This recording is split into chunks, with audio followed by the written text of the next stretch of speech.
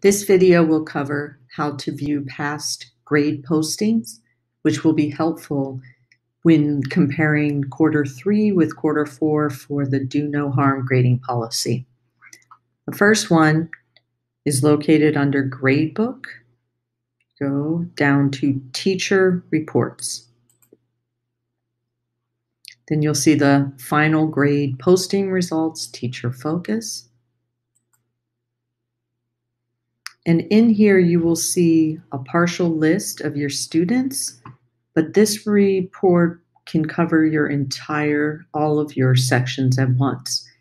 To see those, you go down to the page size down here in the right-hand corner and change it to about 200. The focus is also on the grading period prior. So in this case, it's Q3, which happens to be the posting period we will need to compare to Q4.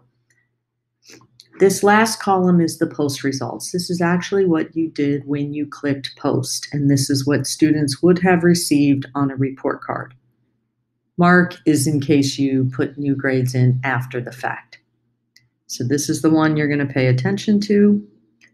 So then to print this, if you prefer, you can go over to the right and there's an Excel option as well as a PDF option.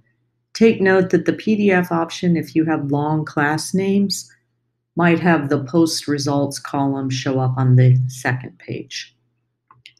The second place to see past grade postings is up in Report Card, Students. This is a section-by-section report, so you'd have to switch focuses to see your different class periods.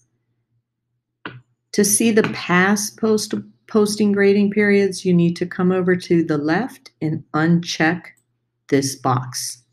Then you'll see the entire year's posted grades. Since it's Q3 and Q4, we're concerned about for this purpose. I'm going to come over here, and then you'll see your Q3 posted grades and the time that you posted. And this is the one to also pay attention to in case you changed any of the letter grades manually. So you're going to look for the results posted.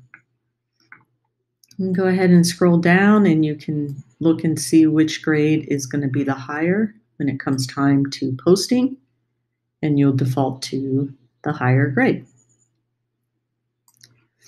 Just like always, this green button will appear when it becomes time to post grades, and then you would go into the Edit Final Grade and Comments and manually override what might be the lower grade for Q4 to match with Q3.